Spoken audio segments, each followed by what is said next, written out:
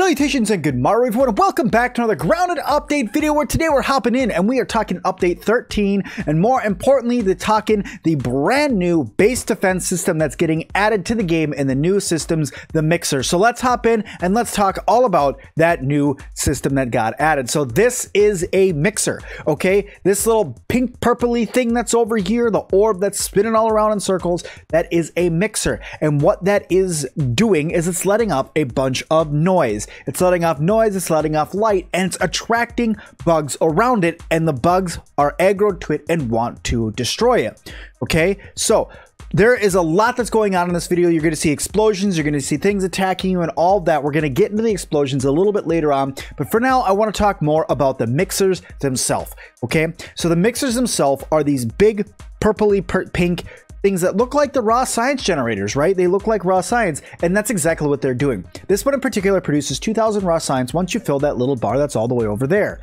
Okay, where it says Mix.R overdrive, that is what is filling up slowly as you're defending wave after wave of bugs. Now, right now, I know of 5 of these. I know about this one right now that's over in the coal area. I also know about the one that is over in the hedge. There's one in the sandbox. There's one in the starting area. And there's one that's over in like the swampy-ish area, right between the swamp where all the mosquitoes and fireflies are and the hot dog wrapper that's over there, more to the left side of the yard over by the rocks and stuff like that. You know what I mean? Over towards this side of the yard that the characters are currently playing in. Before we go any further, I do want to give a quick shout out to the Obsidian team over at PAX. They did a fantastic job. That their PAX gameplay, which is what we are showing off here today, was absolutely wonderful. They did a fantastic job, and I do really appreciate everything that they put into this little presentation that they did.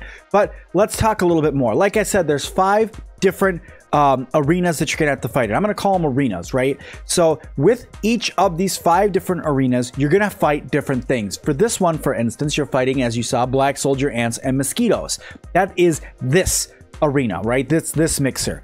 Another example is over in the hedge. You're going to be fighting larvae and orb weavers, so it's different depending on what area you're in. For instance, if we think about maybe the sandbox one, that's probably going to have ant lions and either black ants or bees in there, something along those lines.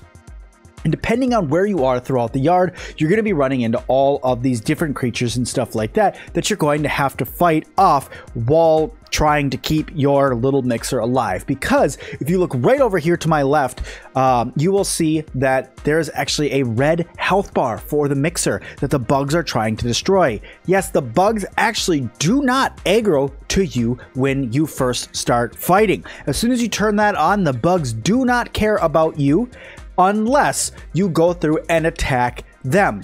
Now, let's talk a little bit more about other things. So as you guys can see here, this is the Mix.R, right? And this area around is a little bit of a base that they have built to keep the Mix.R safe. Now, I know that it's a little weird with the clicking through here, but this is the Mix.R itself, okay?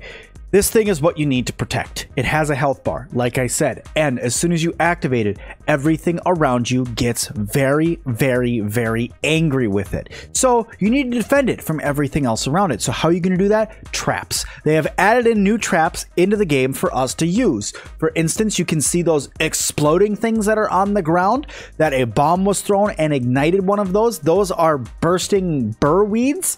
It's a trap that explodes, right? Very dangerous and can actually kill you as well, so you need to be careful with those ones when going through and fighting. You also see your standard spike traps on the ground, and there's also some other traps that are going to be coming to the game that they have not released out yet, but I'm assuming we're going to be getting the honey trap soon. I'm assuming we're going to be getting the catapult trap soon. A lot of different traps are coming to help you with base defenses in this one. There you go. There's a great view of the burr weeds right there for you, so you can go through and see what's going on with those.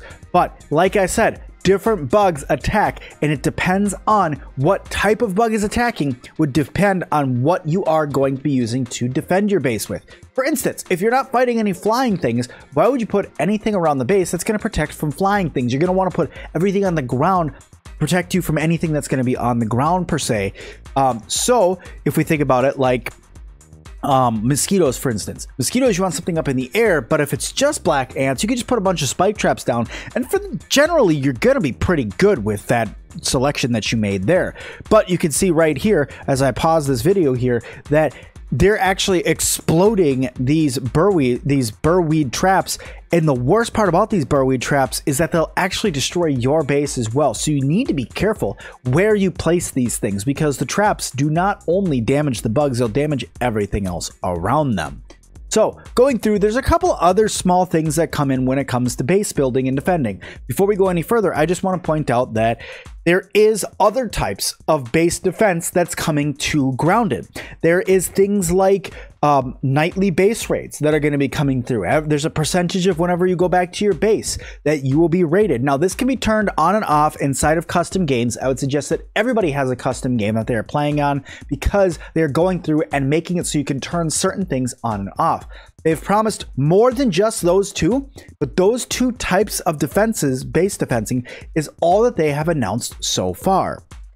So that tells me that we're going to be getting even more different types of base defending as well. What is that going to entail? I'm not sure yet. But there is a lot that's going to go into this when it comes to defending your base. Everybody asked for replayability. Grounded delivered replayability by delivering out all these different things, from new bugs to all these other things, and including this base defense system. Now, if you guys haven't already, I did make a video going over all of the armor upgrade systems and all the different things that are going into that as well. So guys, go ahead and check that one out as well, shall we? So we're going to continue playing on right here, and there's just a couple more things that I want to point out. Like I said earlier, you could see that the bugs are definitely aggroed to the base until you start attacking it yourself. You can see the mosquitoes flying around up at the top of the screen right now, completely ignoring the teen and going, I only want to destroy the base right now. That's what they want. They're after your base. They're not after you. So, as a helpful tip for all of you guys, one thing you can do is you can actually activate the mixer. Because they don't cost anything to activate, you can walk up and activate the mixer, see what bugs are going to come out, and then start to plan your base from then on out.